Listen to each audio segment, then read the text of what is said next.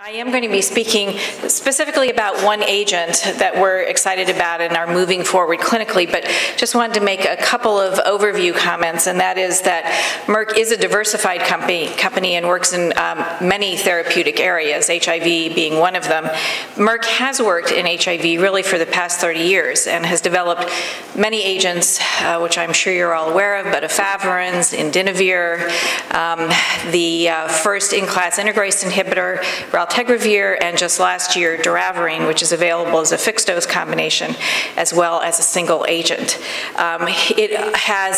We have ongoing programs in terms of small molecules and continue to look at agents, HIV agents, across the classes that we are most familiar with, as well as novel agents. And we do have a very active cure group in our early discovery group, but kind of I didn't bring any of those slides because it's really outside of the scope of this particular talk. So with that just very brief introduction, I'm going to go ahead and talk about MK-8591. And what I'd really like to do is talk to you about the agent, tell you why we're excited about it, give you some of the backup data, and kind of tell you where things stand in terms of its development at this time and going forward over the next year or so. So MK-8591 is a highly potent, long-acting antiretroviral agent. It is a nucleoside reverse transcriptase translocation inhibitor, so we call it an NRTTI, with a novel mechanism of action. You can see the chemical structure there. It is a 4-ethinyl 2-fluoro-2'-deoxyadenosine, or the other name is EFDA.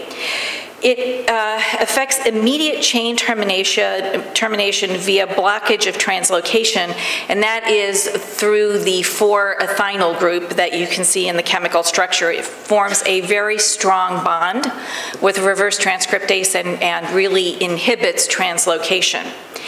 However, if you do get translocation, note that there is the 3' hydroxyl group. There's delayed chain termination after incorporation and an altered viral DNA structure, which results from the incorporation of this particular NRTTI into the growing DNA chain.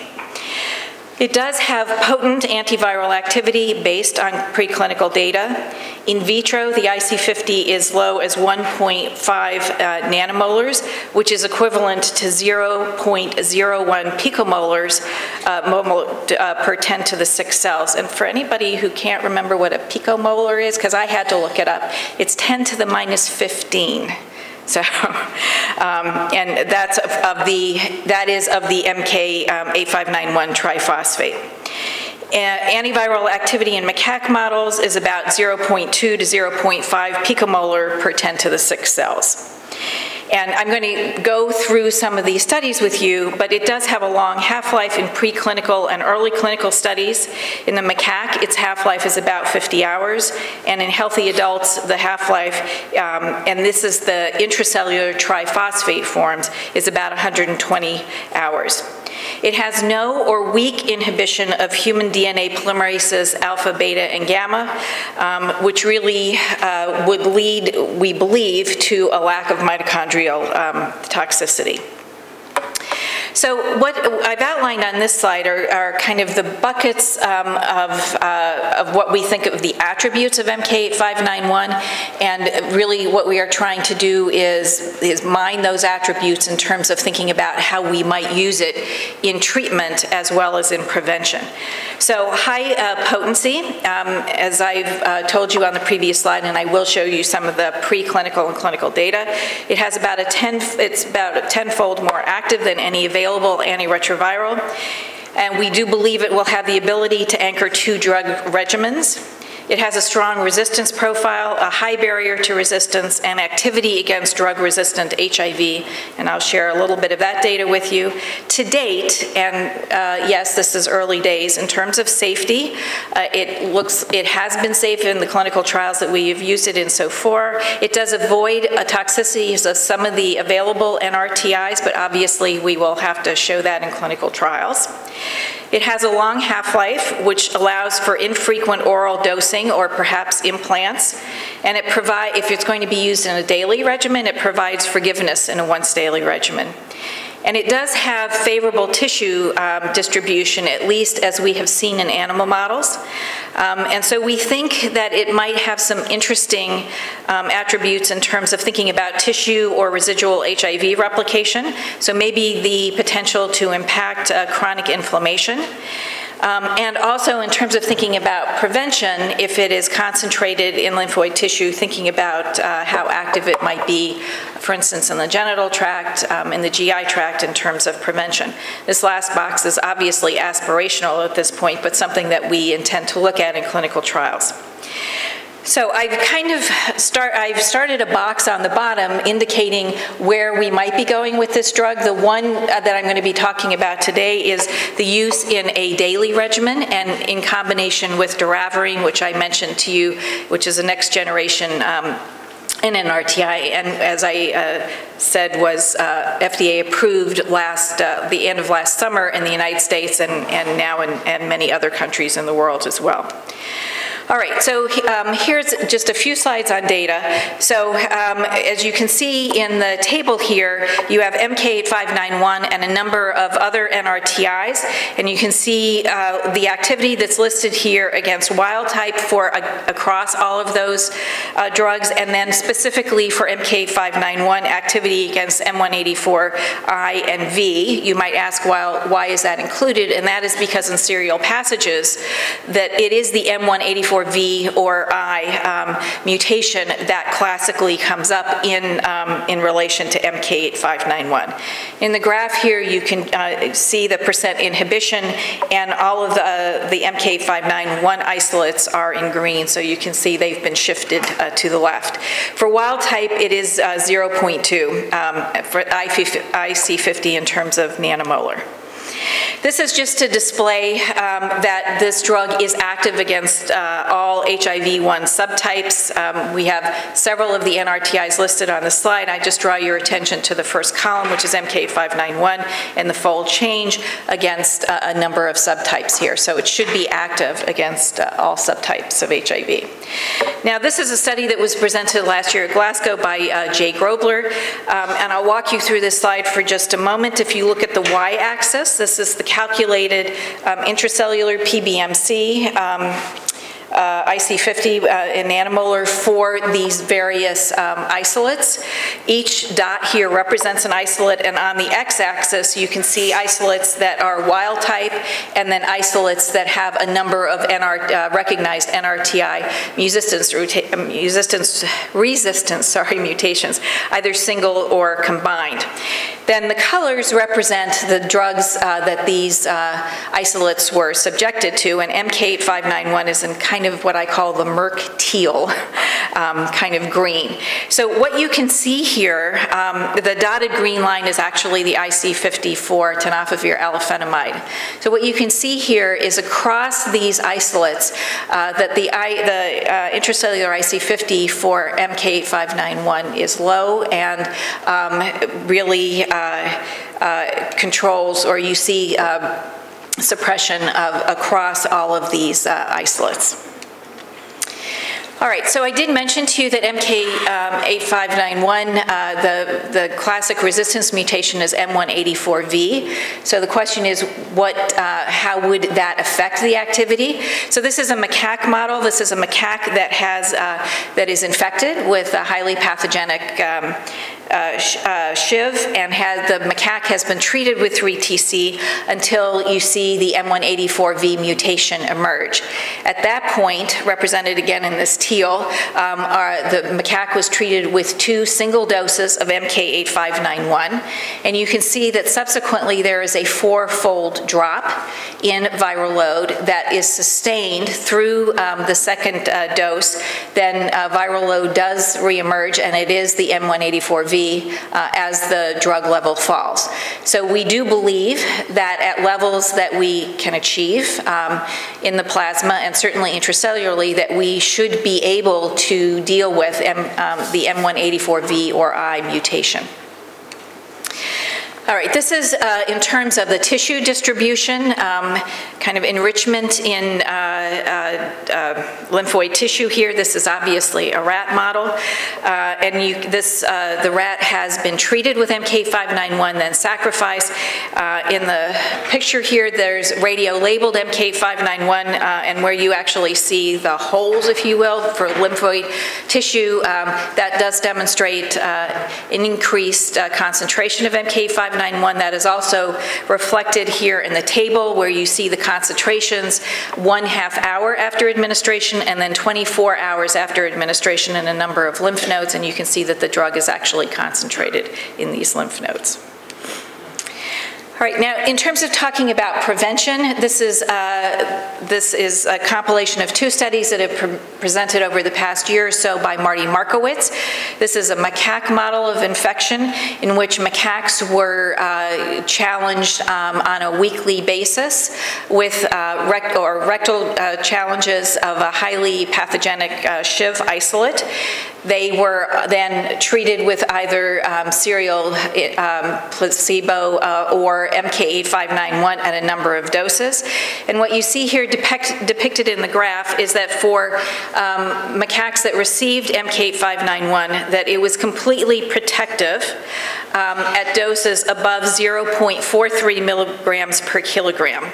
And highly protective down to 0.1 milligram per kilogram, which translates out to about 24 femtomoles per 10 to the 6 ppmcs.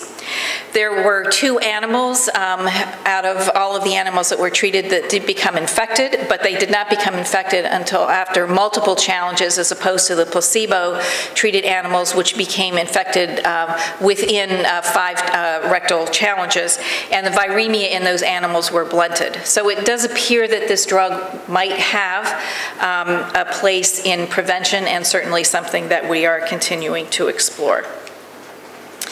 All right, so now moving to the clinical arena, this is the phase 1 study in HIV-infected patients. You can see that there are a number, if you look at the table here, you see doses of 0.5 to 30 milligrams were administered. This is 1 dose, and then the patients were followed for either up to 7 or 10 days.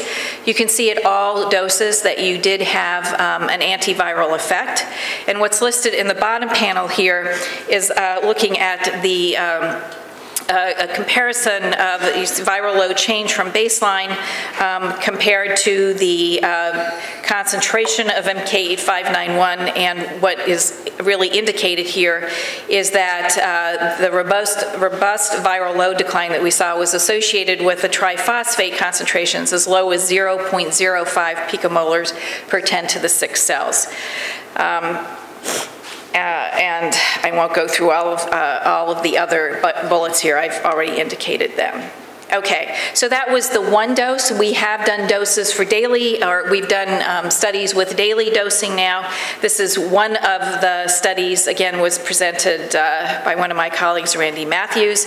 And there's a number of things that I just wanted to point out. In terms of the safety in the trial, you can see that listed in the first bullet. There were 17 participants overall with AEs, 4 of which were drug-related. The AEs had no relationship to dose level or treatment duration. They were all mild or moderate, all resolved. No patient came off study because of a drug-related AE. There was 1 SAE. Patients in this particular study, some of them agreed to undergo biopsies. I don't have the results of that particular part of it, but there was 1 SAE associated with bleeding. But there was really no other SAEs within the study. You can see that the PK of MK591 was generally dose proportional, that daily dosing results in about a time accumulation of the parent with a steady state between days 14 and 21. These are the plasma concentrations at 2 different logarithmic scales here. The point being that even down to the lowest dose of 0.25 milligrams, we're able to achieve therapeutic levels in the plasma literally within the first 24 hours. And this is the same study now looking at intracellular concentrations of MK8591. And similarly, across all 3 doses, we're able to achieve intracellular concentrations therapeutic intracellular concentrations within 24 hours. Okay, so my last couple of slides are just now talking about where we're going with this, and our first clinical program is to look at the use of MK-8591 as a daily antiretroviral. I'm not going to talk through all of this. We have chosen to combine it, probably, I'm sure most of you are not surprised, with another Merck agent, doravirine, and the second part of this slide really talks about the attributes of doravirine, and I won't spend more time on that. You certainly know about this drug.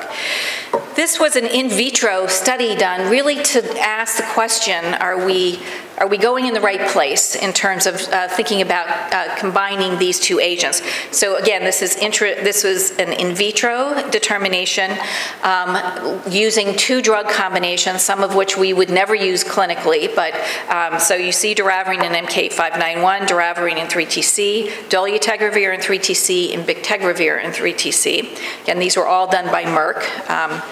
And what is depicted here is what happens when you go from an EC concentration of 0.5 up to 8 times the EC50. And I'll limit my remarks to the double combination of doravirine and MK-8591, and you can see at 4 times and 8 times the EC50, which are easily achievable concentrations in humans, that the virus is completely suppressed, that there is no breakthrough and no mutations.